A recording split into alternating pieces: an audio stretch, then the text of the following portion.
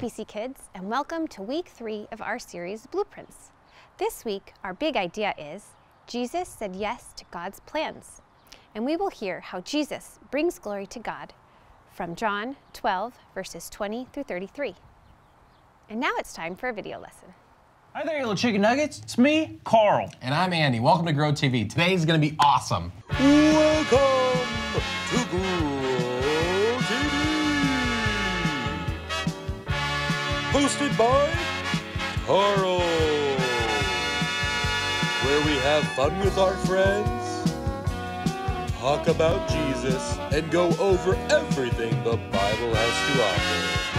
Now once again, welcome to Grow TV. Hey everybody, guess what day it is? I don't know, Andy. Memorial Day? Nope. Pretzel Day? Definitely not. What about Carry Your Plant Wherever You Go Day? Nope, that's tomorrow, but today is my birthday. Wow, Andy, how old are you? That's rude. Oh, I'm sorry. I'm 27. Oh. 27. That's awesome. So kids, instead of our regular programming, today I wanted to let Andy tell us what he wanted to do for his birthday. Whatever it is, we'll do it. Andy, you have full control over the plan today. So, what do you want to do? I thought you would never ask. What is that? My plan. Your plan? Yep, everything I want to do today is on this list. Oh, wow. Actually, this is only 8 a.m. through 1 p.m., and I figured we'd just get started with that. You want to see what's on it? Sure.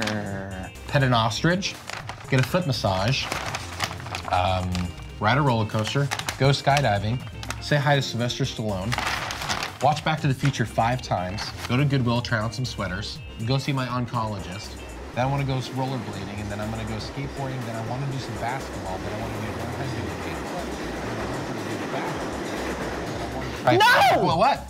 No, I can't do it. I can't do it. I want to, but I can't. What's going on? What's wrong? Listen, Andy, I'm happy for you. I really am. Birthdays are a special day, but I don't think I can do your plan. I mean, I guess, but can I ask why? I mean, this was your idea in the first place. I know. At first, I was really excited, but once I started reading the plan, I couldn't do it. I just can't say yes to a plan I didn't make. Well, it's my birthday. I know, but your list is so... Mind-blowing? Yes, Andy. Mind-blowingly boring. What?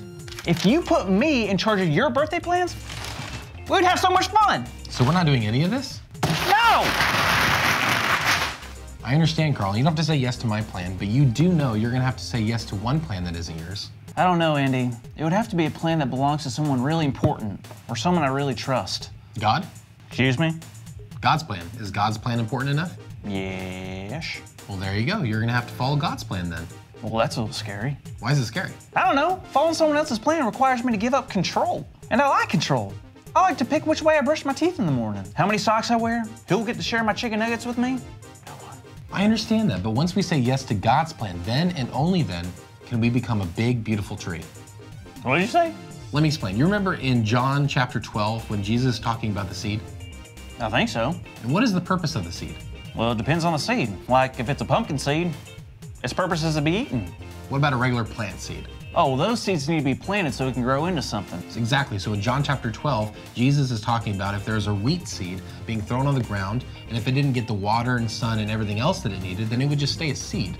Well, that makes sense. But if the seed is buried and says yes to the plan that it's supposed to be, then it becomes the plant or the tree or whatever it's supposed to become. So the seed kind of dies, huh? Yeah, sort of, but when the plant and the tree grows, it's able to spread more seeds, making other plants and trees. That is God's plan.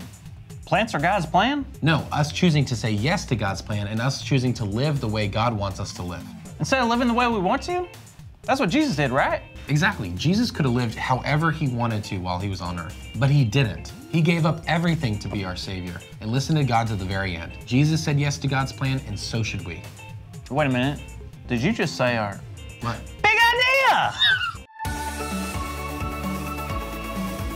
Today's big idea is Jesus said yes to God's plan. So let's say it out loud on the count of 3. Ready? Ready? 1, 2, 3. Jesus said yes to God's plan. He did. Jesus said yeah. Yes. He said yes. Plan. God. Yes, plan. I'll listen. Hey, plan. Nice And to meet I'll you. apply. Yes. Apply the plan, Jesus said. Application. I did it. Jesus did that. Applied it. What was that? I don't know, like, oh, you're applying like, That just sounds like a fart. Oh, sorry. Is that what a fart sounds like? I think so. So, Carl? Yeah? Did you happen to get me a birthday gift? Of course I did. It's actually outside. Seriously? Yeah.